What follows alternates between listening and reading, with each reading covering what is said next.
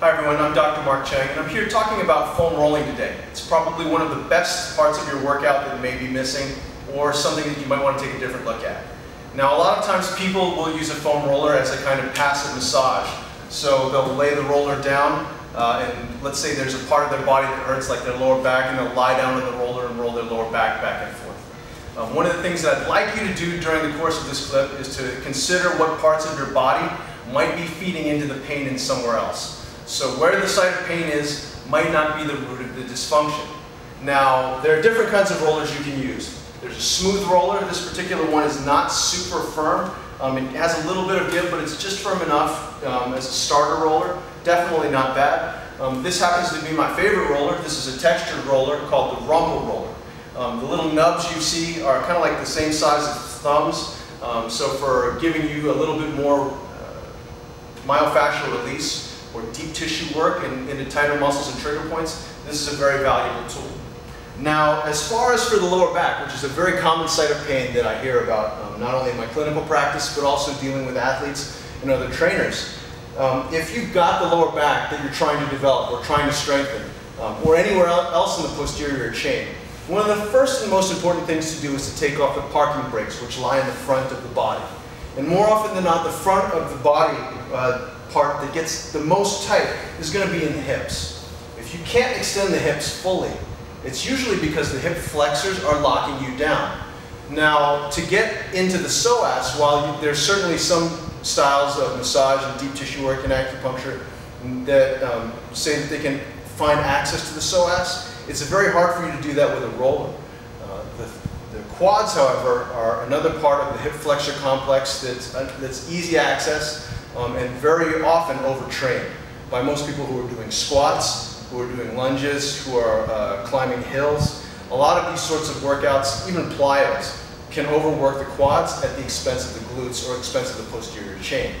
So one of the ways we're going to look at undoing that today is by foam rolling the quads. And so you're going to take the roller. In this case, I'm going to use the rumble roller. You use whatever you've got available to you. And again, if the roller is too soft, it really won't give you the adequate feedback. What you want to look for is something to give you enough pressure into the muscle bed so that you're aware of where your tension lies. Now, to set up, put the roller down.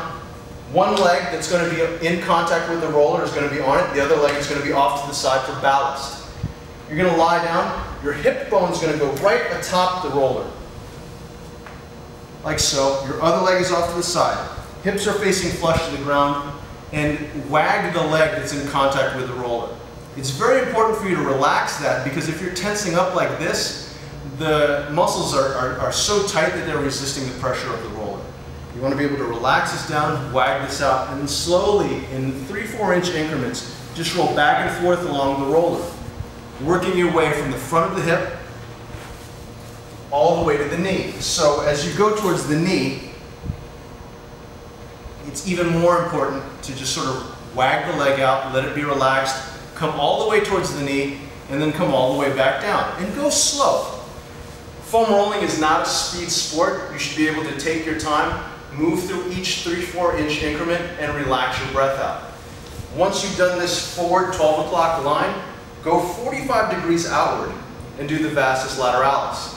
A lot of times people will tell you to roll the IT band. The IT band is a tendon, so the tendon doesn't have that much contractility.